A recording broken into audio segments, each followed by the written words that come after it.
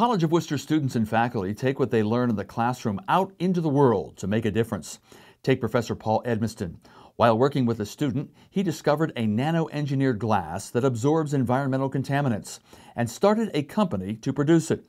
ABS Materials is creating jobs in Northeast Ohio, including 5 so far for Wooster graduates and 6 student internships.